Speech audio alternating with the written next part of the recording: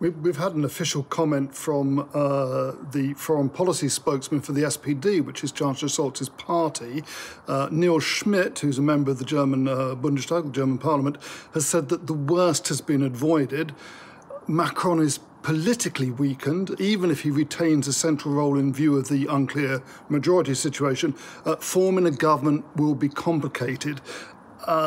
He's saying that the French must now show flexibility and an ability to compromise to form a working coalition, which is something the Germans know a lot about. But Schmid also added that he thought that these negotiations would be quite long drawn out and pretty complicated. We've also had reaction from some of the leading German newspapers, with Faz Daily saying the crisis isn't over, quite the opposite. We're headed for a period of instability in France and across Europe, with a fragile government coalition in France. Bild, it's the most popular magazine, it's the most popular daily in Germany, wonders whether Jean-Luc Mélenchon may become the leader of France. They say he's contemptuous of Germany, so they're a bit worried about that.